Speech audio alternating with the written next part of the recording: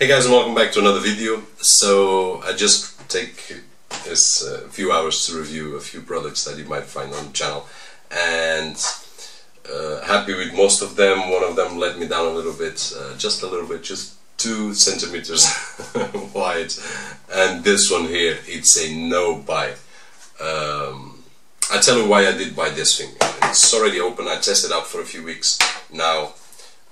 Not intensive weeks, because I just wanted one feature: Airplay. If you want this to Airplay your Mac device to your TV, choose something else. Don't spend money on this. This is what, somewhere about 20 euros, and I just wanted the Airplay capability, as they said on the website and all the advertisements and everything. Wi-Fi, DNLA, Airplay, Miracast, and so on and so forth. There are a lot of devices. I will post the link exactly to this product that I purchased. I already left the feedback there. Really disappointed with the product. No point in returning it. Actually, I didn't get any message from the seller itself. It could say, hey, if you're not happy, we'll receive it. But not worried. It was cheap. It was around 20 euros, and I was a bit, hey, for this cheap, can it be good? I went to YouTube and searched a few videos of similar products, none of them with the Airplay capabilities. I took the risk, I bought it, and really disappointed because Airplay doesn't work at all.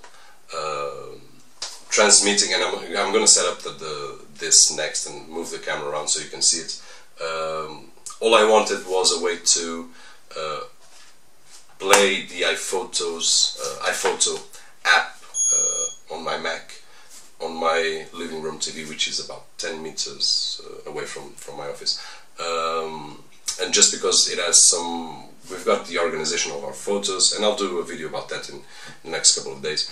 And I wanted to show when my mom comes here, or my mother-in-law, well, the grandparents of my children, or friends, or things like that, I would want to show them a few pictures on the fly without having to render any video with the pictures. I know how to do that. That's part of my job. But one of the great features that iPhoto has is capability of a simple slideshow on the fly. You just select the face of the person and press play, and it does its job. And what I wanted to do is Airplay with one of these things. I did thought about Apple TV. I didn't bought it for 2 reasons. I really don't like the Apple TV kind of system. I don't like iTunes, to be honest.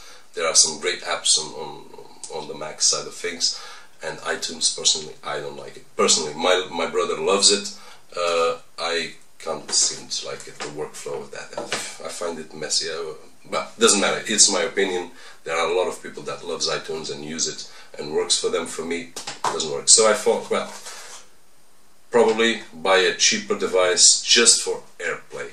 And that being said, let's take a look how this thing this thing doesn't work, okay? And I'm gonna set up the scene and take you around this in a few seconds. Hey guys, so I just set up everything, and sorry for the awkward angle that you have now, but it's the best I can to show you how this thing doesn't work. So I'm gonna bring the camera a little bit more over here. Sorry for this movement, and let me show you. Okay, so this screen over here is the actual Mac. In this case, is through VGA, or VGA, and this one here is the EzCast device that we were just looking at. This is actually the Wi-Fi or wireless antenna of the device, which is connected on the back to this LG monitor through USB, through HDMI. And so if we look here, just as a quick notice, it has a lot of lag, and hopefully you can see right on your screen. And I'm gonna try to zoom a little bit, and really sorry about this, but so that you can see as best as possible. that the quality, even with static, it's really, really bad. And bear in mind that the antenna is right over here. It's not 2 meters away, it's not 10 meters away, it's right over here. And the only thing that I wanted this device to do is when I open iPhoto, let me turn down the volume of my stereo and the AC.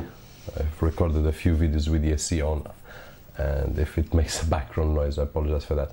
But if I select, for instance, my oldest son and press play for a quick slideshow, which is one of the features that we love, both me and my wife and my kid as well, is that we can play a quick slideshow. And as you can see, hopefully you can see here, it plays just smoothly and nice as we want it. Here, once again, with the Wi-Fi antenna right on top of the Wi-Fi of the Mac Mini, quality is horrible. I have turned out the audio. With audio, it's just unbearable, because it lags a lot, and it's constantly lagging and lagging and stopping. So my opinion is, hey guys, if you're not ready to AirPlay, don't advertise it. Don't sell it for AirPlay. Sell for other capabilities, but definitely not AirPlay. And hopefully you can see the difference there. Hopefully, one being very, very laggy, and the other one, if you don't see it well, you have to take my word for it. I'm very disappointed with it, to be honest. And it was the only thing that I wanted, was AirPlay. So it doesn't work. Let's just stop the slideshow. And I wouldn't mind as you can see, that it's just stood there, the image.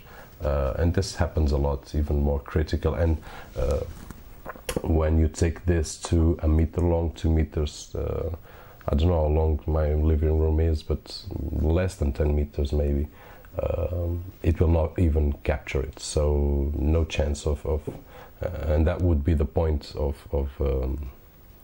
transmitting through AirPlay, because if I had my Mac Mini on a living room, I wouldn't need the device. I would just connect it directly through HDMI, and that was it.